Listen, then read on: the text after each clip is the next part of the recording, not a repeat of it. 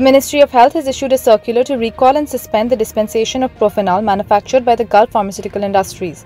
The Ministry of Health has asked people to stop using the medicine and to see a physician to prescribe an alternate medicine. Profinal is a pediatric, pain-relieving, fever-lowering and anti-inflammatory oral medicine. The withdrawal was due to non-compliance to the approved specifications concerning the limit of active ingredient and the presence of undissolved depositions which does not dissolve by shaking. His Excellency Dr. Said bin Mohammed Al Sakari, Minister of Economy, represented Oman in the Economic and Social Council of Arab League virtual meeting. There were discussions on the joint economic and social efforts in addition to the economic and social profile to be presented to the Arab League Council.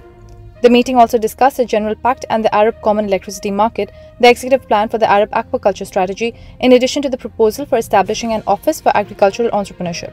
The Ministry of Health has registered 185 new COVID-19 cases and 0 deaths in Oman.